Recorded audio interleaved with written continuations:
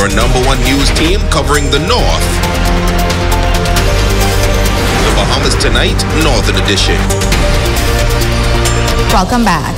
The Grand Bahama Children's Home new board of directors and executive director celebrating the final stage of the rebuilding process post-Hurricane Dorian as they focus on a return to normalcy and stability for the children and home. Storm surge caused by Hurricane Dorian forced the evacuation of the children and staff sheltered at the home and the temporary relocation of the children to New Providence as the home was rebuilt and refurnished. However, restrictions due to the global pandemic significantly impacted the rebuilding process. During that time, a new board of directors was established with a group of members of the Grand Bahama community and of the nonprofit community abroad. Board Chairman Kevin D. Seymour explaining that the rebuilding was made possible thanks to the extended community. Seymour noting that staff, local volunteers, and businesses showed up to help clean, donate supplies, resources, and financial assistance to repair the campus and replenish the contents, adding that there was also a tremendous outpouring of support and donations from national and international donors and nonprofits to enable not only the physical recovery, but also to lay the groundwork for the home's next chapter. Last month, new playground areas were completed with separate areas and equipment based on ages, and added security features were installed for enhanced monitoring of the campus for the safety and protection of the children. The backup power generators have been delivered, and the Building and Safety Committee is focused on installation ahead of the start of the next hurricane season in June. Other members of the board are Vice Chair Carla McIntosh, Treasurer Charmaine Adderley, Secretary Sarah Stratton, and Directors Leslie Davies Baptista, Patrice Feaster, Lynn Freno, Deborah Hastings, Andrew Stofflet, and Fatima Zara Kaboub were appointed to the current board. The board of directors also appointed Executive Director June Hutchison, an accomplished administrator with over 35 years in administration, education, and counseling, to lead the home at a particularly challenging time for the children's development due to COVID.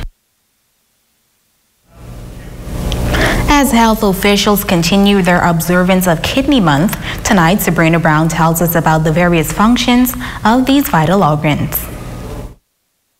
The kidneys are two bean-shaped organs located in the lower back on each side of the spine. Their functions are numerous and are critical to the overall health of the body.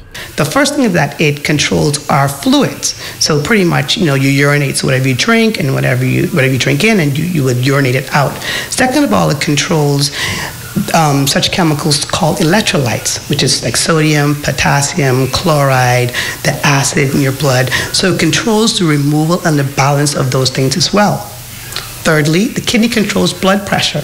So it manages salt and water handling in your body.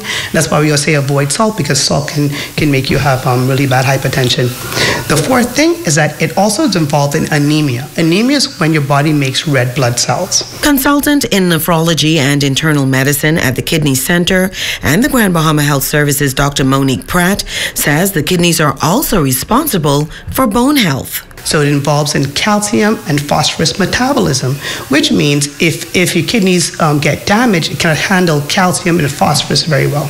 Those are the important things that kidneys are involved in. They also remove all the toxins from your body, like the liver. So pretty much it's like a bank, I think about it. Whatever you put in is what you're going to urinate out. So the kidneys work like a sieve. They're like a sieve. It's like a strainer, which you sieve with food. And so it actually, as it gets damaged, the kidneys gets leaky. So you want to keep the kidneys as healthy as possible so it can function well to those things. There are two types of kidney failure. Acute kidney injury is when the kidneys shut down abruptly. Those patients, sometimes they can recover and sometimes they may not recover. There are many causes for acute kidney injury. It can be caused by a blockage going to the kidneys, a decrease in blood flow, severe dehydration, medications, a drop in your blood pressure. So therefore you have decreased blood flow going to the kidneys, and therefore the kidneys may shut down. You could have what's called post-obstruction, which means someone who has a large prostate, they can have a backup of their urine, which can cause a backup into the kidneys, that can cause acute kidney injury, that can usually be relieved. So those things, when it's acute, those patients can tend to recover. If they require dialysis for short term, then we can just dialyze them for a little bit on dialysis, and then they can come off. That's acute kidney injury. But Dr. Pratt says the majority of their patients present with chronic kidney failure. The number one cause worldwide is diabetes. She outlines the 5 stages of the debilitating disease. So if your kidneys function 90 to 100%, but you have like a little structural change, maybe a little blockage here and there, something's a little wrong, or mild damage, that's stage 1. Stage 5 is the worst, when the kidneys function about 10%, I would say. That's to the point where you need to go on dialysis. You need some form of renal replacement therapy, either in the case of dialysis or kidney transplant. Stages 2, 3, and 4, as you can tell, the kidneys are working around maybe 30-40%. For stage 4, for stage 3, they're working about 50%. For stage 2, they're working about 60%. So that way patients can understand a little bit more about, when I speak to them about their kidneys, I always tell them the kidneys are working 50%, 60%, they have an idea of the stage of how it works. Dr. Pratt recommends that you always know your baseline kidney function by getting your annual blood work, and only take medications prescribed by a doctor, as some pain medications and vitamin supplements can cause harm to your kidneys. Sabrina Brown, ZNS Network News. Thanks, Sabrina. Hands Across Grants Bahama Ministries is hosting a religious event titled Revival Fire on Grants Bahama from Monday, March 21st to Thursday, March 27th at the Independence Park. The event is intended for those of Christian faith. According to organizer evangelist Elmore Smith, the 7-day event will feature 7 speakers and will begin at 6:30 nightly. One of the guest speakers, Pastor Abner Mius, invites all to come expecting. Basically, this is for the body of Christ, for those who are sleeping, those who are lazy in church, that the Spirit of God will revive them and quicken them, that they get back on board, because there's a lot of souls out there need to reach, and then the evangelists, them who are not going out, not evangelizing, in praying that the fire of God will revive them, stir up the gifts back in them in order for them to go and to reach souls. You know, so we pray and we hoping a move of God. We hoping a mighty move of God in this revival. According to Acts chapter 3, the Bible said there was 2 men who have to go to pray in the temple. But the beggar was by the door. He just know himself. He know he's a cripple. He cannot move. But he was expecting something. What he was expecting for is a little bit money. But the men of God, they see something higher than money. And they have to, speak over his life so he receive what we call healing. So Grand Bahama, so when we came by the park, I don't know what you expect, but at least come in with a little expectation. And then whatever we speak on the air will be happening. A youth night is also included in the event, and Pastor Renardo Butcher invites all youth groups to attend on the 25th. Eric Clark, a guest speaker, says Revival Fire is needed on Grants Bahama, and he is excited to be a part of the event.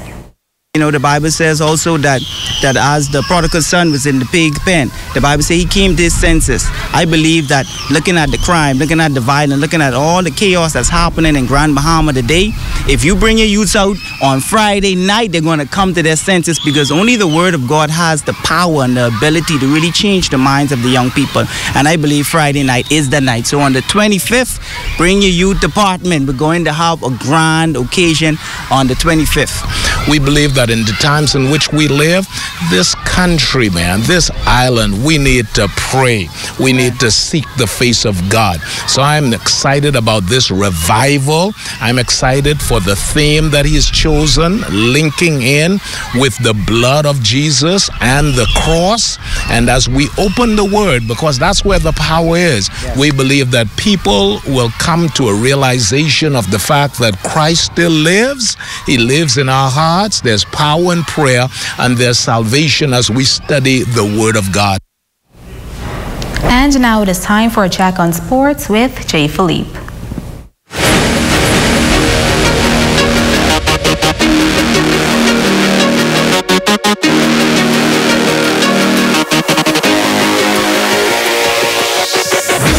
Good evening, I'm Jay Philippe, and welcome to Sports. With a whole lot of sports, let's jump right in. The University of the Bahamas Athletics women's volleyball team, along with women's softball, will be in Grand Bahama recruiting talent this weekend. The Mingo's volleyball program has had some success with players from Grand Bahama and the Northern Bahamas.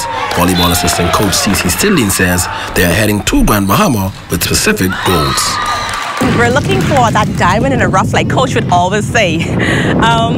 I know that for the past 2 years, the pandemic has put a damp on sports, but we're looking for young ladies who are going to help grow the program, who are willing to be dedicated academically and athletically. Switching gears now, the Ministry of Youth, Sport and Culture will be conducting a symposium on Thursday for all sporting federations and associations. The symposium will focus on concussions as it relates to sports. Now, according to Norris Bain, Deputy Director of Sports in the Northern Bahamas, the symposium will feature a number of presenters, including former NFL and Rhodes Scholar Dr. Myron Roll.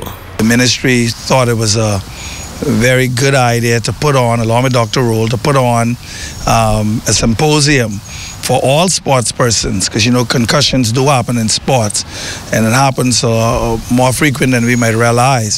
So Dr. Roll is going to be doing a symposium starting tomorrow with several other presenters to bring awareness to this most important topic as it relates to sports, concussion. In track and field, young Zion Shepherd recently traveled to Apopka, Florida, where he took part in the Florida Youth Invitational Track Meet coached by Jarrell Forbes. Zion won a total of 3 gold medals, placing first in the 200 and 400 meters. He also captured gold in the long jump.